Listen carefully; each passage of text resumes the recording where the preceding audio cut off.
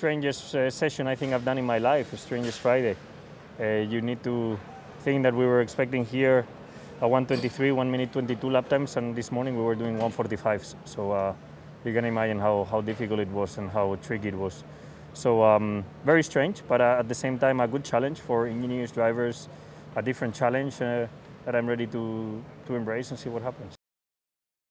Yeah, we're definitely we're setting the bar low at the moment, yeah, I think we'll be okay. Obviously, if it rains, who knows? It'll be probably an ice skating rink out there. But rink or ring? Rink. Rink. Yeah, that's the one. It's still driving on ice. Yeah, worse than Portimao by far. But at the end of the day, it's the same for everyone, so we just have to adapt to it. I hope it's not going to rain, because then it will be like proper driving on ice. So maybe we have to switch to spikes or something on the tires. That would be quite interesting. We'll probably still have the issue with the tires, even in the rain.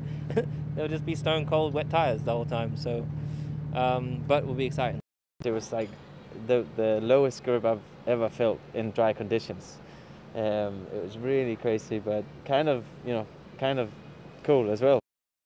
I've had the contrary in karting. One race we were rolling because there was too much grip, so that was crazy.